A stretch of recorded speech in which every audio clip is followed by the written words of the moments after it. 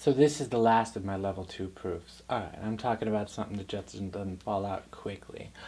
I'm taking a look at that guy. There's only one way I'm going to be able to prove these identities. It's starting on one side and showing the other. Which side do I start with? The one that looks more complicated.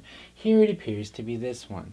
Okay, I'm not lazy. I'm going to write it down. That's the left hand side. On the left hand side, see?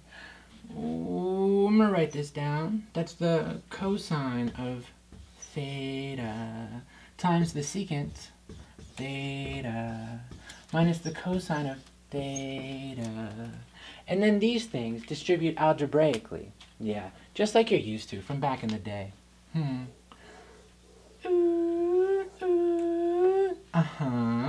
This is the cosine theta, secant theta minus the cosine theta squared, because it's cosine times cosine.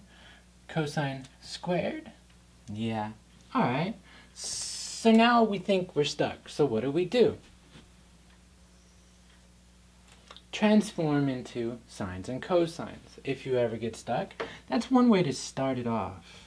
So the cosine of theta, what's the secant? Oh, 1 over the cosine of theta.